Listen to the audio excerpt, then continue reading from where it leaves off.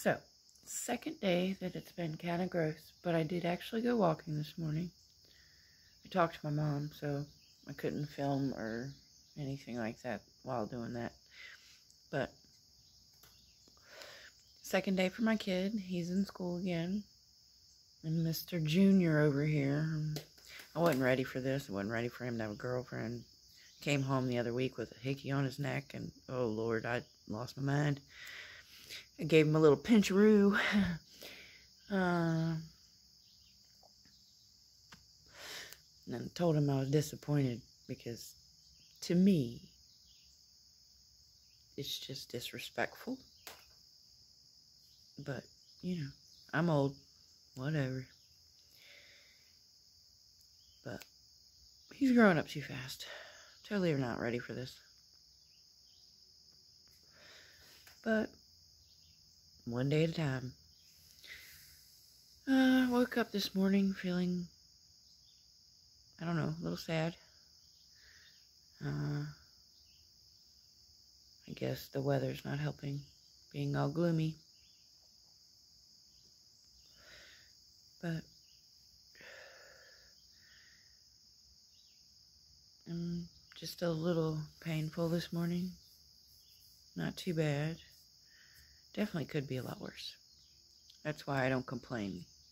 I just tell you that it's a little painful this morning.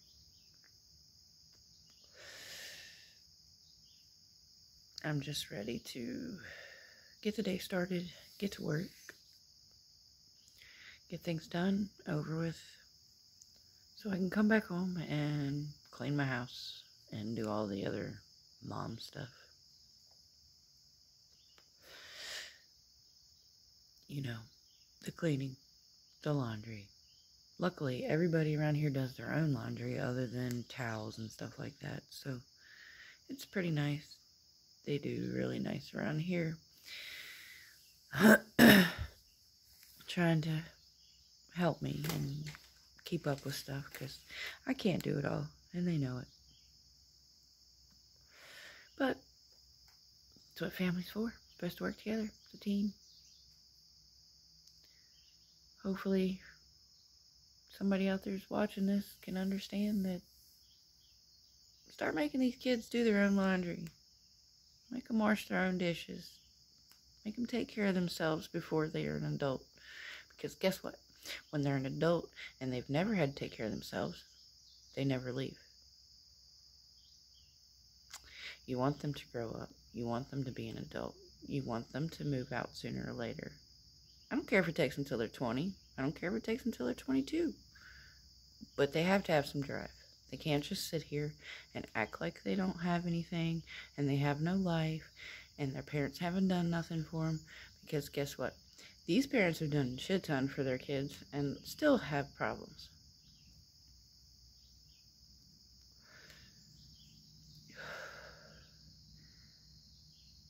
But one of these days, my son's going to come to me and go, "Hey, Mom, I'm moving out." And I might actually cry a little bit because he is my baby. The last kid I'm ever going to have. But at the same time, I'm almost ready. You know, just to be able to have mom time and not be counted on, and just to not have to wake up so daggone early on a Saturday, or, you know, just whatever. Just a little bit of relief. But don't get me wrong, I wouldn't trade this for the world. I love my children more than anything, and I always will. And anytime they need me, I'll be there. Even if they've done something stupid. Because my parents were always there for me. And I couldn't ask for better parents. I still call my mom every day and talk to her. And I talk to my dad, but he's so daggone busy.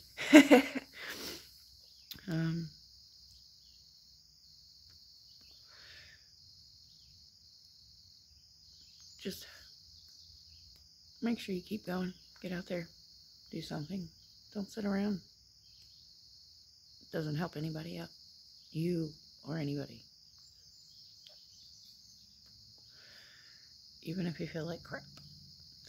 Even if you have a stomach issue, please get up. Do something. That's what I have to tell my kids all the time. Because they're always making excuses. And excuses are not where it's at, people. And it's just like getting butt hurt over all the shit you see on Facebook. Stop it. It's pointless. Who gives a shit what the other person says? They don't fucking matter. You do. Stop getting butt hurt. All of you. It's too much other shit to have to worry about. To worry about the fact that somebody said, you know, Julia or, you know, Raymond or whatever did something today. Who gives a crap?